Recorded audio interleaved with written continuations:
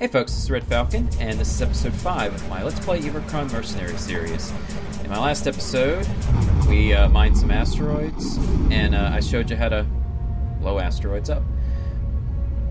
And in continuing from the last episode, I'm just going to finish up this last asteroid here, and we'll be done with this mission. Now, I had stepped away from playing this series for a while, and the save game for my tutorial character actually got overwritten. Well, not all of it. It just pushed me back to the beginning of episode 3, so I had to go back and mine those asteroids. So things might not look like you remember they were from the last episode. Like I might not have the same quantity of minerals as I did in the other episodes, so just, you know, bear with me. It shouldn't make a huge effect on gameplay. I'm back where I was before. Alright. So we've just successfully completed that contract, and the guild has trusted us with one of their storage caches. Let's see here. For several free hidden items, we keep these 3 cargo containers hidden in the glacier system. They are continually replenished. Alright.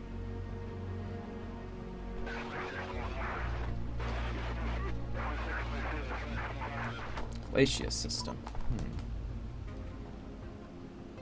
Oh, okay. It's over by Glacier. Basically, the guild will periodically give you locations to hidden caches. Let's see, I believe it's right here.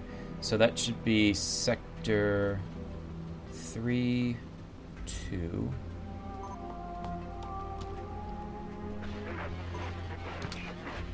Alright.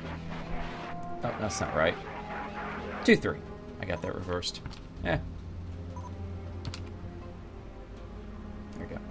Right there, and that is negative. Numlock was off. Hold on a minute. One thing I don't like is the fact that this text scrolls so fast. It's hard to get all the information down. All right, so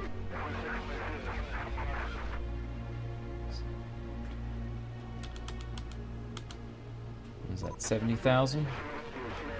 Y coordinate is negative 20,000.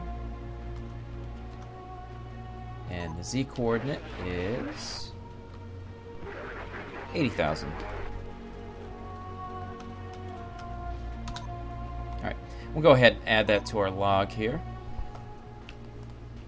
And I like to put the system.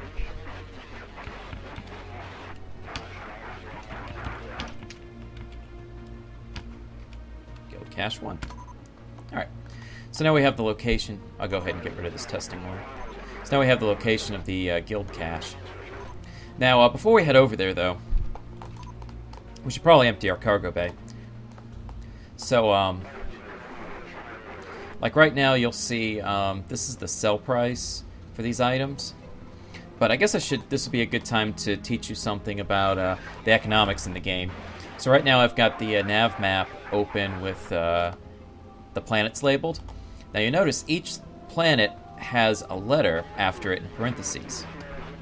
That shows the type of economy that a planet has. So G is for general, E is for energy, A is for agriculture, T is for technology, and there's another one, it's M for manufacturing. Now, each economy is dictated by the planet it's on. So New Hope is clearly just a general planet. Sapphire is a heavy agriculture planet, so all the stations around it will be agriculture based.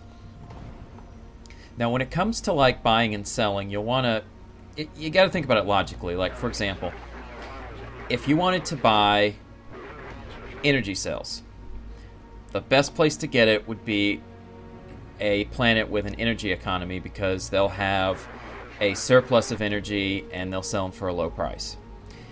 and you want to sell that to a place that would buy it for a higher price. A buy low, sell high type of thing. All of you are probably used to with most games like this. So right now we have raw materials. Now from what I remember, manufacturing has the best price for raw materials, but the next is technology. Technology has really good, I believe, diamond, maybe platinum, but manufacturing, I think, buys metal for a pretty high price. So we're gonna actually plot a course over there and see how much we can sell that stuff for. Now it's too far for our fulcrum drive, so we're gonna have to initiate the autopilot. And let me just turn off distress signals. There we go.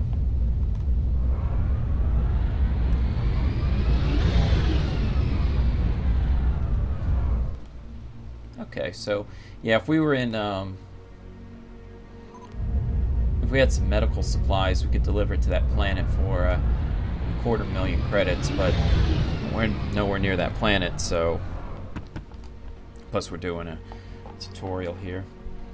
But the guild caches are a good way to make money because they're free, obviously, and you can just go over there and you can take the equipment you want and then sell it. Oh, and we just arrived at our destination. Now I'm going to show you a little secret, a little trick I learned. If you right-click on a station instead of left-clicking on it, it will place the nav marker and position your ship in such a way that you're right at the docking bay. Now most of the time it works. Here, let me slow the ship down. Backspace, there we go. Most of the time it works without a hitch, but sometimes it doesn't work. Like you'll come in at a weird angle, so what I like to do is I like to go ahead and just come to a complete stop, engage my fulcrum drive, and oh boy, IDS.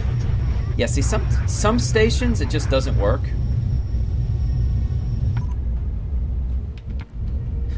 So you got to be careful about that. But I've noticed it works for about half the stations, so you'll want to experiment on your own. Make sure you have a save file ready.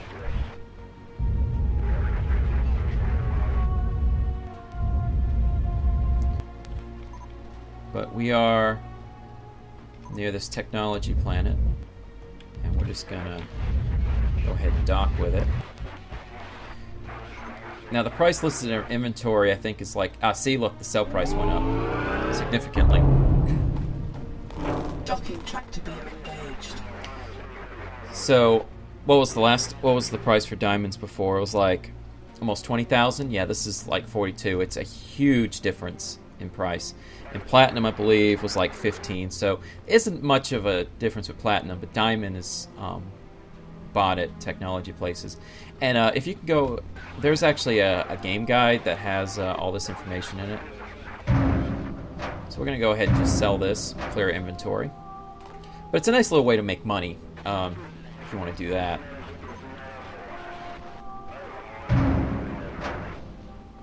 Let's see, what's available here? Silver units. And they actually have some pretty decent stuff here. Okay. I don't think we're ready to upgrade anything just yet. Let's... Though I do kind of want to upgrade the fulcrum drive. Let's go ahead and upgrade the fulcrum drive.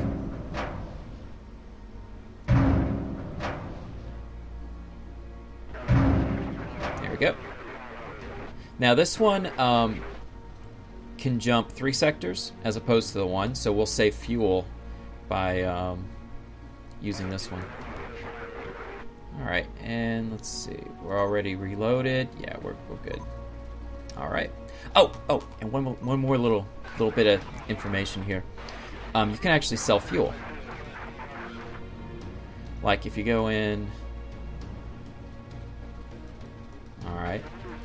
Oh, won't let me enter a manual amount.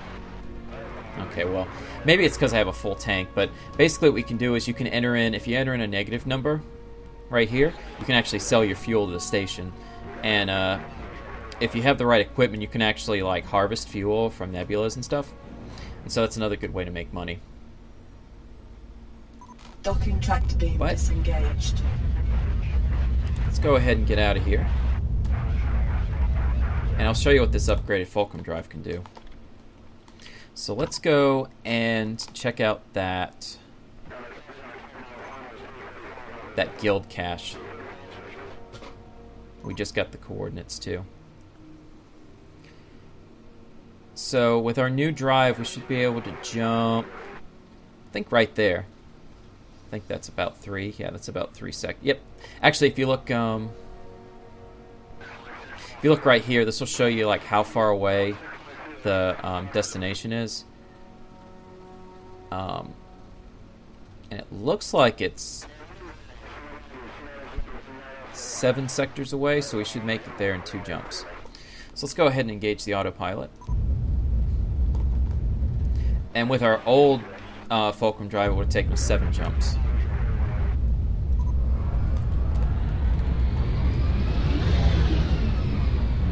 And technology planets, technology economies typically have lower prices on technology, clearly. And it's also based on the economy of your quadrant, too. I guess you can tell Sapphire... Oops. Sapphire's got pretty low economy, and the green ones have higher economy. That's just really... it's really inflation, really. Planets in red are going to sell equipment. Oh, here we go. Turn this guy off here. Whoa, easy girl. Turn on the IDS here. Slow myself down. Alright. And here are those 2 caches. I think there's 3 containers. Yeah, there should be 3 containers here. That's my map showing me.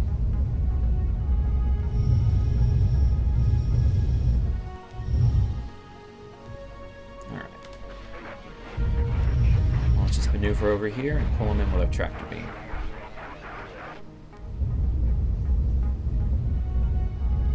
But you can kind of make out the outline of one right there.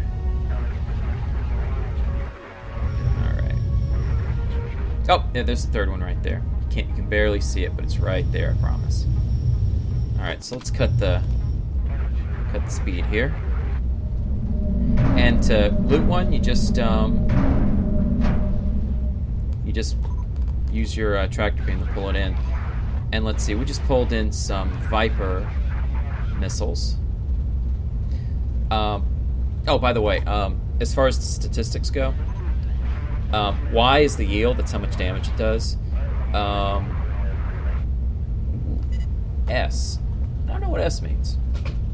But R is the range. Maybe that's how much damage it does to shields. I don't know.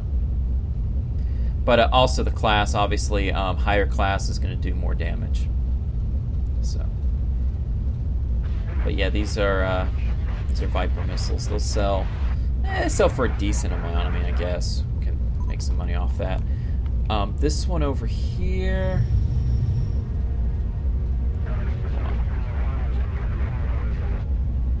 Lost my equipment here. Hold on. I'm getting a collision warning. Okay, I just lost track of all my stuff.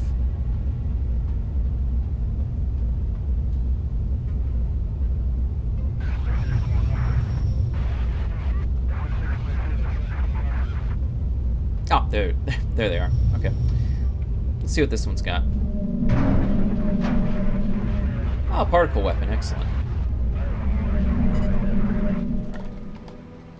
Now, if we just go here, we just got a razor cannon. Razor cannon yield 140. C is the charge, is how much energy it drains, and R is the range. So right now we've got a this little guy. Wow, that doesn't do any damage at all. It's a yield of 10. So clearly the Razor is a far superior cannon. We can't equip that right now, so we're just gonna wait. But if you look at the sell price on that thing, I forgot how often these guild caches are replenished, but if you keep coming back and checking them periodically, you can actually make a decent amount of money. But unfortunately, it only has like one in there. And then we've got this one over here in the distance.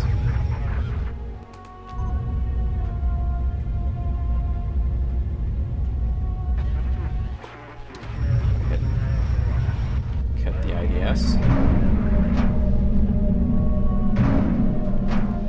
And this has fusion generators. And I don't really go for much, but I think we can find a buyer for them.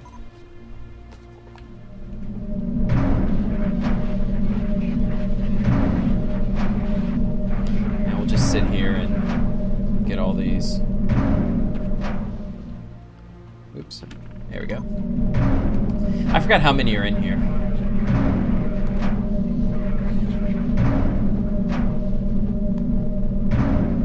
But if you're looting missiles and you have missile hardpoints available, they'll go ahead and fill those in for you. It'll automatically equip them.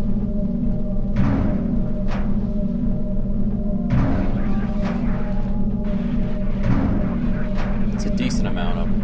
All right, well, I'm going to cut the video right here, and so you know, we're not sitting here looking at this number go up. I'll be right back. All right, I'm back.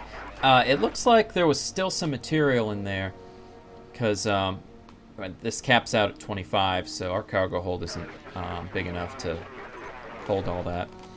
Let's see, what's the closest station?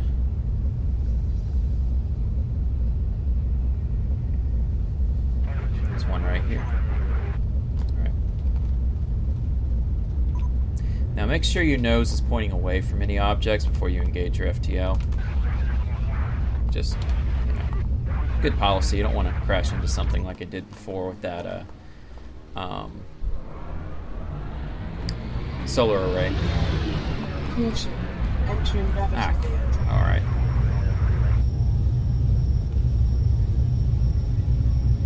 There we go.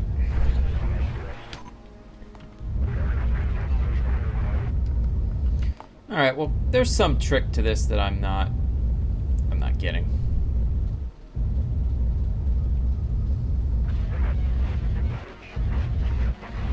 But you guys can experiment with this as best you can. I think your ship has to be like at a certain X, Y, and Z position for this to work. Could be wrong on that. So this will require some further experimentation. But if not, you can do the trusty method I was using, where you just kind of point yourself away. Docking tractor beam engaged. Okay, so let's go ahead and sell these missiles here. Actually, let's go ahead and enter the station and see if we can squeeze out a few more secondary weapon hardpoints.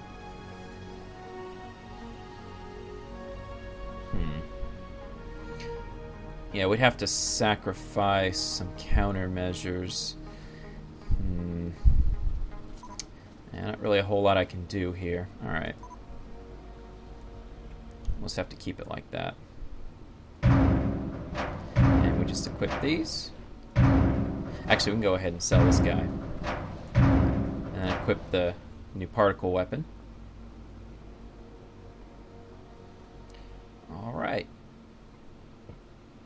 And this stuff, fusion generators, obviously you don't want to sell it near an energy economy. That's, you're not going to get a good price for those.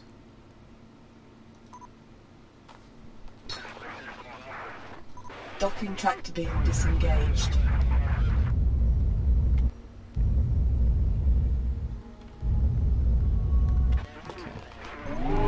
Whoops. Docking tractor beam Keep doing disengaged. that.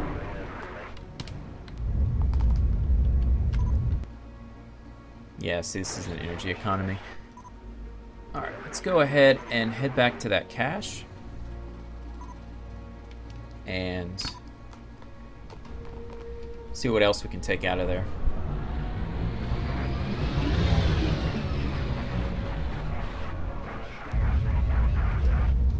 And I believe it was the middle one. No, it's the last one that had that.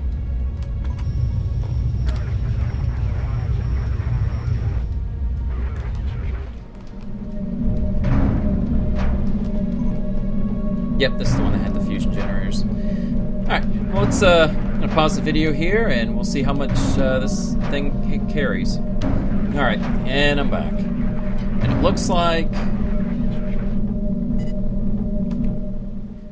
this thing had a lot more fusion generators than I thought. So now if I was smart, when I was at that station, I would have upgraded my cargo bay temporarily to come over here, but yeah. So, but that's something you guys can do. Decent way to make money. Whoa. Alright, let's see if this guy has anything in it. Oh. Oh no, that was the missiles. Where's the other one?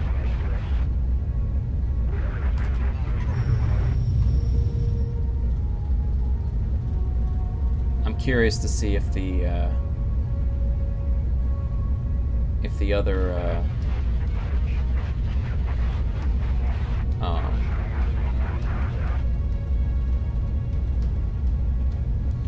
other container has any more of those weapons.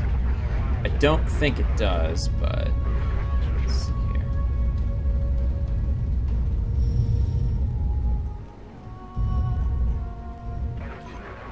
So let's just inertial this thing.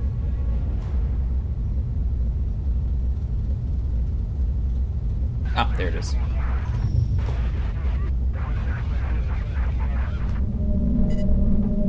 Nope. Container recovery limit reached. Okay. There aren't any. Alright, so let's see if we can find a place to sell this, these power cells at. So obviously we're not going to be able to sell them for a lot of money in an energy economy. So let's see, we got a general economy, an agriculture economy. Which one's closest? Sapphire's closer.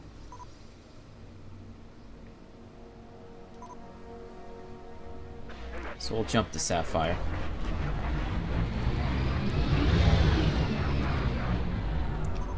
And take a look at the prices. Okay, what was it like? Okay, that's a bit better. 16 something. I forgot how much they were selling in that economy. I think they were selling for like 3 grand or something. Something ridiculous. I mean, look at that. That's a huge profit margin there. Alright, so this is an agriculture economy. Let's see what a general economy looks like. Oops.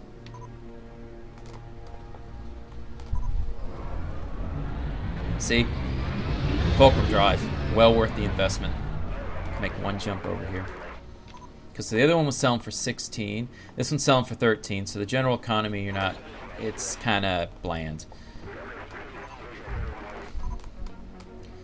And let's see how much technology economy sells stuff for.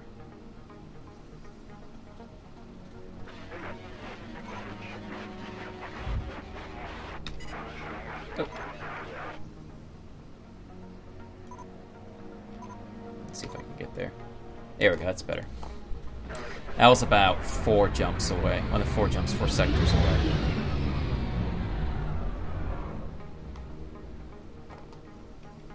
Okay.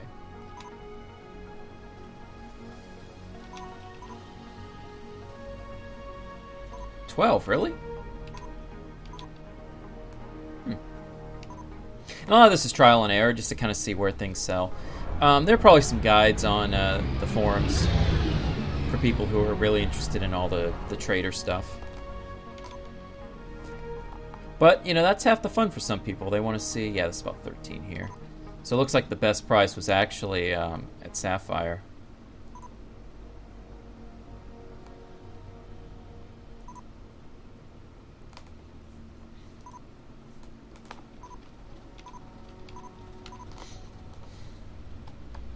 But yeah, it's just all about, you know, half the fun in this game for a lot of people is just figuring out like good trade lanes and stuff. Yeah, looks like we got 15. Also, if you look at the news, it'll tell you what's going on. And I believe the local market conditions change based on which planet you're near. As it looks like, what are we trying to sell? Fusion generators? Are they even on here? Oh, there they are. Yeah, each fusion generator is selling for $6.15. So, but this looks like the best price we can get. So let's see. Do we want to land on the planet, or do we want to?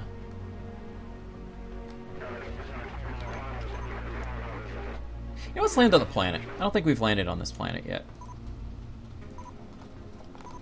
We got some time before we do the next guild mission.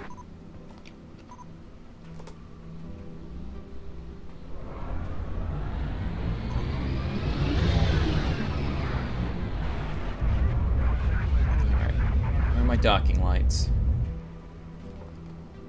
Caution. Entering gravity there we go. field.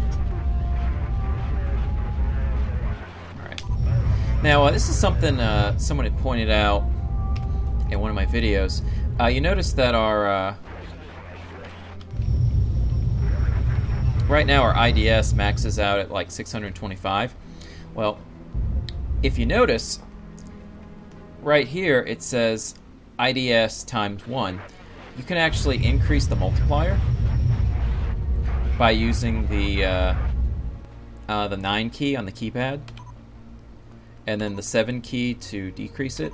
So if you bump it up to times 2, as you can see, it doubles the speed. And it goes all the way up to times 5. But for our purposes, we're going to keep it at 1. Now, let's give her a little juice here. This is something I read on the forums. You can actually slow your ship down by going into inertial mode.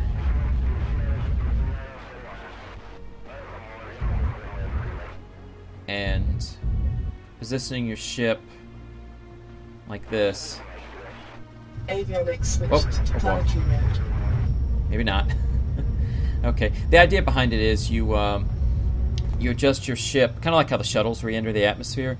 You adjust your ship to where your vertical velocity is the highest, and it's supposed to slow your ship down. Or in this case, if you're in the atmosphere, it increases it. So, I don't know. Just switch your ship to IDS when the computer tells you your avionics have switched to planetary mode, and you should be fine. All right. Decreasing our speed here. What are the local market conditions here? Yeah, 15. I guess it doesn't matter where we land, honestly. It's going to be about the same.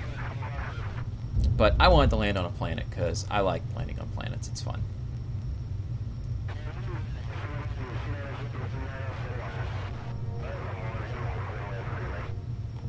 Alright. Decreasing speed a little bit.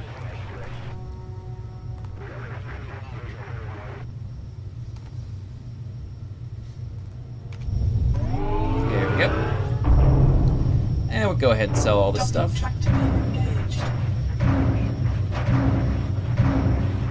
There you go. That's cut the engines here. It's a pretty simple way to make money. Buy low, sell high. Just know your markets. And I think I'm going to wrap the episode up here. I'd like to thank you for watching. If you enjoyed this series, or if you enjoyed this video and want to see more, please click the like button.